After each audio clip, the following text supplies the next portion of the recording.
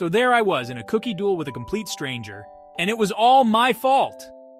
Picture this April 2016 bustling Cambridge train station. I'm early for my train, armed with a newspaper, coffee, and a packet of cookies. I sit down ready to relax when this ordinary-looking guy in a suit sits opposite me. Suddenly, he opens my cookie packet and starts munching away. I'm thinking, is this real life? But being British, I just ignored it and took a cookie myself. He takes one, I take one. It's a silent cookie battle.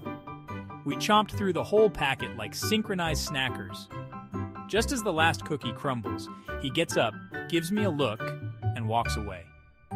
I'm left there, relieved and slightly bewildered. Then my train arrives. I stand up, grab my newspaper, and there it is, my untouched packet of cookies, hiding under my jacket. Moral of the story?